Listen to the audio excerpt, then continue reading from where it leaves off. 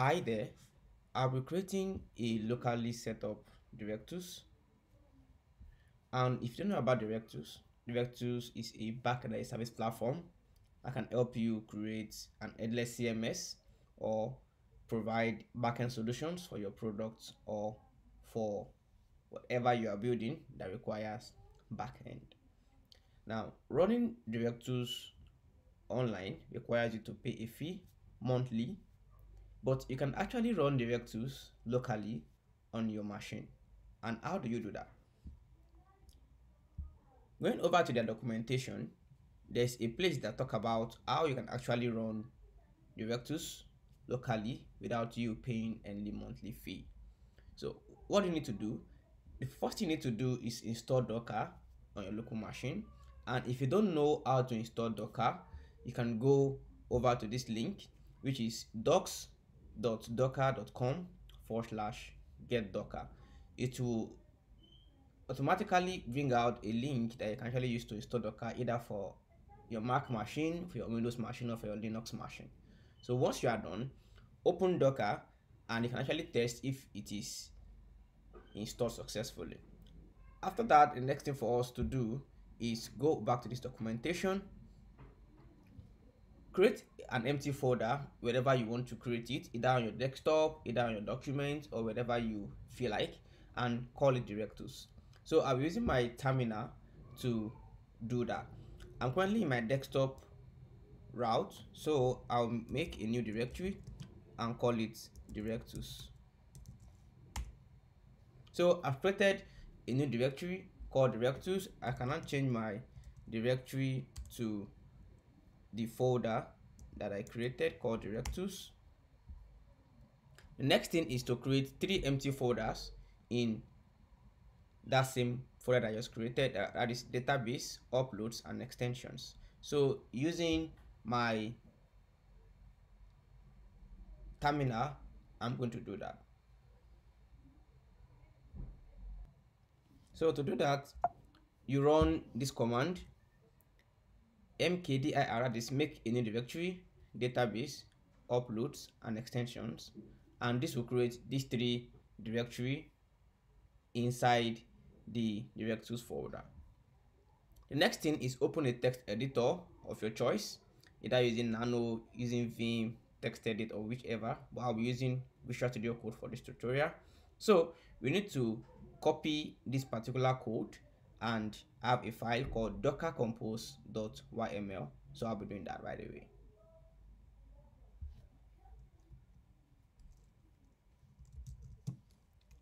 Open a code editor inside this particular folder. So we've opened our Visual Studio Code. So now it's for us to create this file. I can just copy the name from here.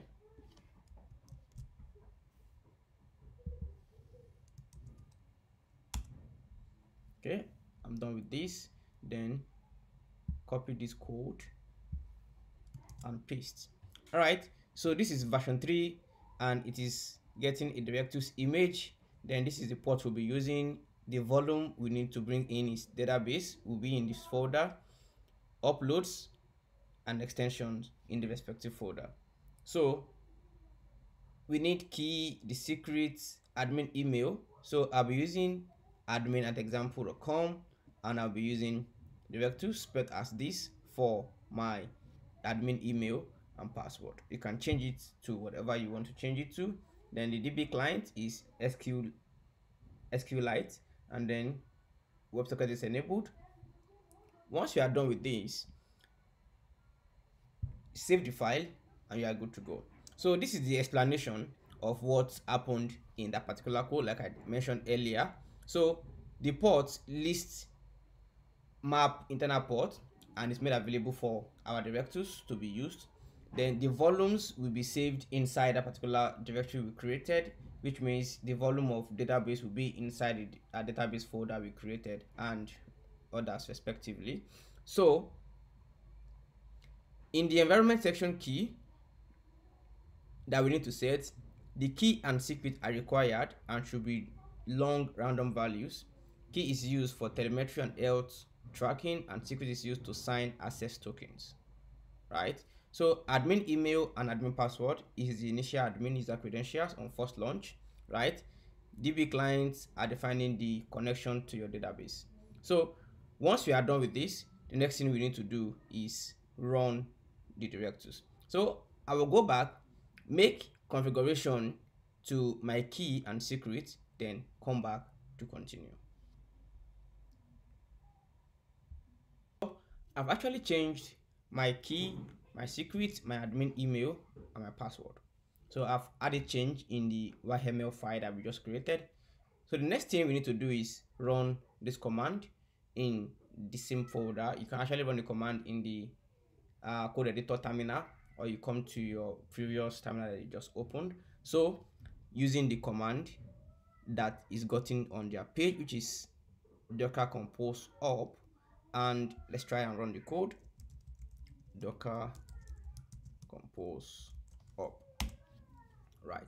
So this will run for a while, and let's be patient while this gets completed, and then we preview.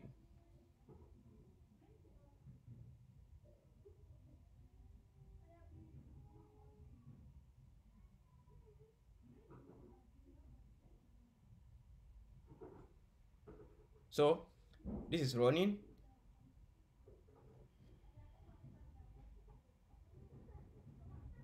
So during the running process, you might get a pop-up. You click on allow, and the configuration will continue.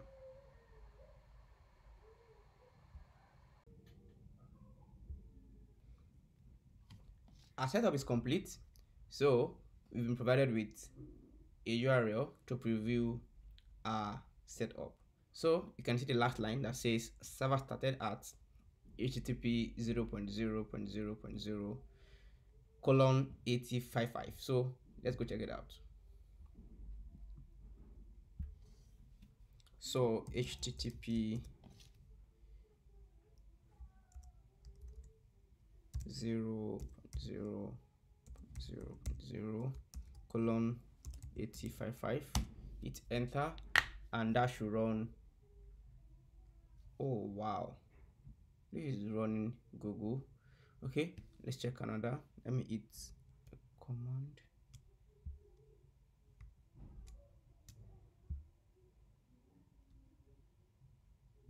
Copy, paste. Okay. Oh, I think I made a mistake earlier. So this should work.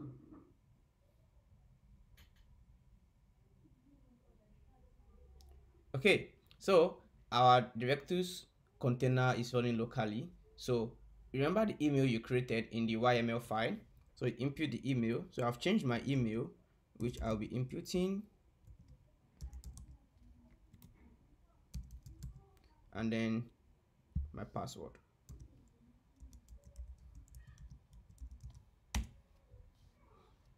So if all things is correct, you should see your Directus dashboard opening in front of you. So quick question, what if I want to come back and run the container again after the first use? Let me stop this. Once this is stopped, anytime you want to run Directus again locally, let's just clear this up. Just run the command docker compose up and click enter.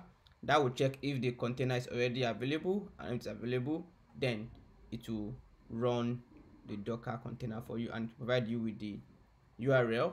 And once provided with the URL, then you can also go to your browser and check it out. So you can see that now the time to load is shorter than the first time you're setting it up.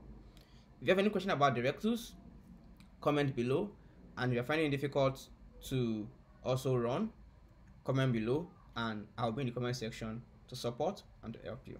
See you in the next tutorial. Bye.